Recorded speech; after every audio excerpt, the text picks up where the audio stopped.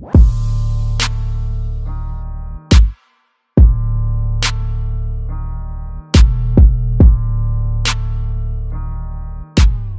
going on, fight fans? It's your host Sebastian, and welcome back to the Boxing Tip. Now, I was doing a little bit of digging around and I saw this article just pop up on the boxing scene. You guys should go check it out. But the article says that the WBC has declared the super middleweight title officially vacant, which means that Badou Jack has vacated his title, and it seems, well, as he was talking about at the end of his James DeGale fight last weekend, he is moving up to 175 pounds. Now, I mentioned in my last video that I would have liked to have the rematch between James DeGale and Badou Jack before he decided to move up, or if, you know, he should even move up at all. I don't necessarily think it's the best career move for him, but, you know, who knows? You know, he could be very successful up at 175 pounds. So we're not going to get the rematch, it's looking like. So now the WBC super middleweight title is now vacant.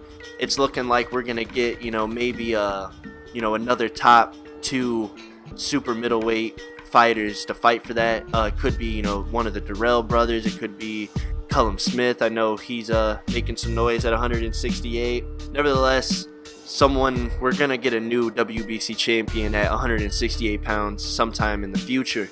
But let's talk about Badou Jack moving up to 175 pounds. Now, I mentioned that I didn't think it would be the best career move for him going up to 175 pounds.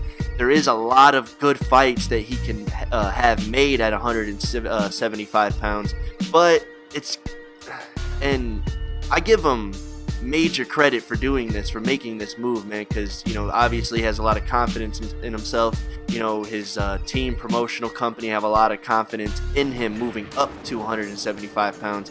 But if you take a look at the fighters that are at 175 pounds and how Badou Jack stacks against some of them, you know, assuming that those fights get made, I'm not exactly sure how he's going to do there. And if you look at the picture, I just selected a few random 175 pounders, you know, just off the top of my head, and that lineup alone is it's very competitive, maybe even quite overwhelming. You know what I'm saying? Not necessarily saying that he doesn't have any chances of beating any of the, what is it, like 7 people that I got put up there, but it's very risky for his career. But once again, I respect him very much for making this move. You know, it says a lot about his character. He's a fearless guy. Obviously, he wants to get up to a more competitive division for him. You know, if he was having trouble making the 168 pound weight limit, you know, he decided to move into a very competitive division with a lot of very good fighters. Only problem is that there's a few fighters at 175 pounds that I don't feel he stacks up very well against, given his boxing style. I do like Badou Jack, though, man. He is a really good fighter. Definitely one of the best catch and shooters that I've seen in recent times, man. He's a fucking damn good fighter.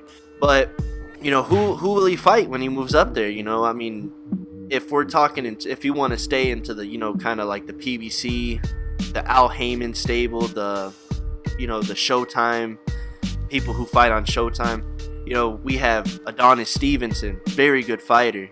Artur Beterbiev, very good fighter. And I'm pretty sure, you know, like Slava Shabransky, Sullivan Barrera, Alexander Vosdik, I'm pretty sure these guys aren't HBO exclusive, and I'm pretty sure Badou Jack isn't Showtime or PBC exclusive. You know what I'm saying?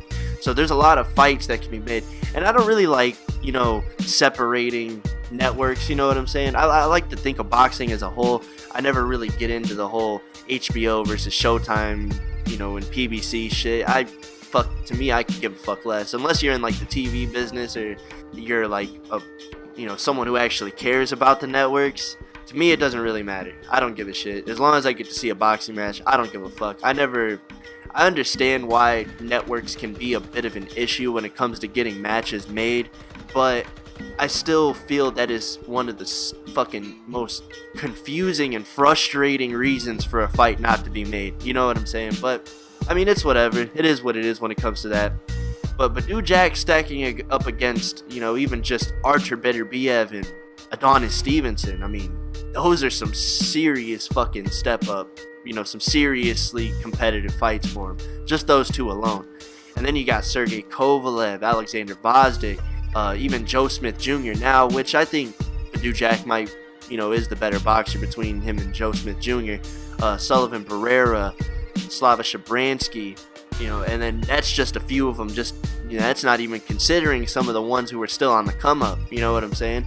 Which I'm pretty sure I'll make a video about, you know, sometime in the future. But just to kind of focus on some of the more mainstream, more well-known boxers at 175 pounds, I'm not sure exactly how good of a career move it is if he decides he's going to be trying to fight the best at 175 pounds. Not saying that a loss is going to set him back if he loses to any of them. I mean, Badou Jack is a pretty exciting fighter, very, very good fighter, you know, very capable of winning some good fights at 175 pounds.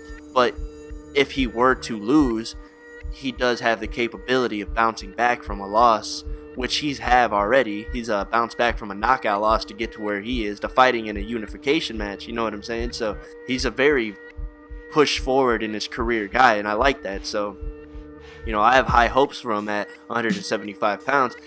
I just don't know how well he's going to stack up against some of the top 175 pound fighters.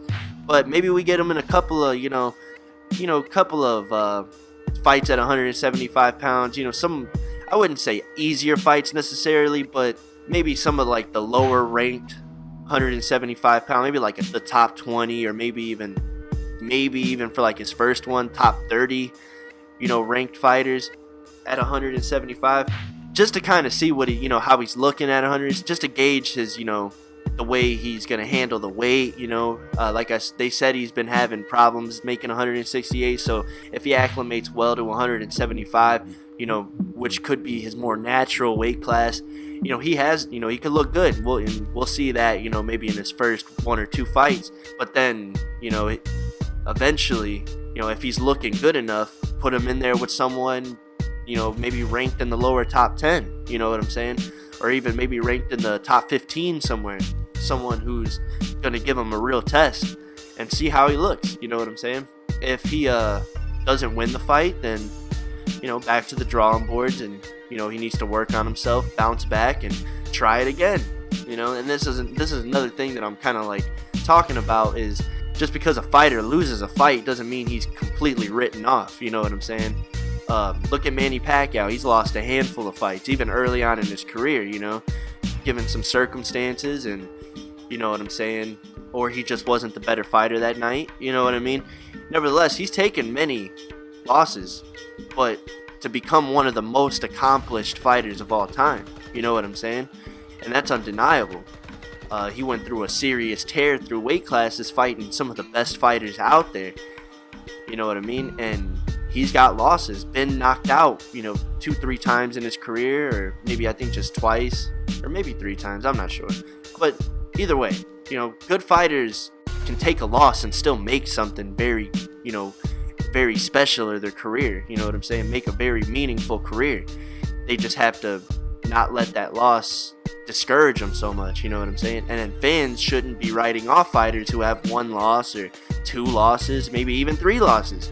You know what I mean? If they're fighting good fighters and they're winning against good fighters, but if they're losing against good fighters, then why write them off, you know? It just means they weren't the better fighter that night, or they're, you know, the fighter that they fought is just overall better than them. You know, like Gary Russell Jr. losing to Vasil Lomachenko. I still think Gary Russell Jr. is probably, if not the best, maybe one of the best fighters at 126 pounds. Even if he were to jump up to 130, I would still consider him a very fucking serious fighter at 130 pounds, you know what I mean? And he has a loss on his record, but doesn't mean he should be written off. He's still a good fighter. But all I'm saying for Badou Jack is that I pray that he does well at 175 pounds, because I really like him as a fighter. But at the same time, if he's going to move up to that particular weight class that's stacked that deep, and mind you, it's deep in the top 10. It's not even including the other top 20, you know what I'm saying? The top 20 under the top 10. Them motherfuckers are good too. You know, they just haven't gotten there yet. You know what I mean? So, like I said, I hope that he does well at 175 pounds, but if he's gonna go to that weight class, I think he really needs to make some adjustments in his game, like his station being a little stationary at times, you know, stuff like that. Make some adjustments in his game, you know, maybe pick up a few more tools, you know, in training, something that he can implement in his game plan, you know, come fight night. You know, if he continues to learn more and more, then I would really like to see him up against some big name or big, you know, competitive opponents at 175 pounds. But I guess it's a wait and see thing for now. But until then, let me know what you guys think about this, guys. Let me know how you think Badou Jack fares against some of the better fighters at 175 pounds, or even just at 175 pounds, period. Also, subscribe to the channel, share this video with your boxing homies, introduce somebody to boxing. 2017 is looking good so far, so we don't want any new coming boxing fans to miss out on some of the future 2017 action. But that's all I got for you guys on this one. I will talk to you guys on the next one. Peace.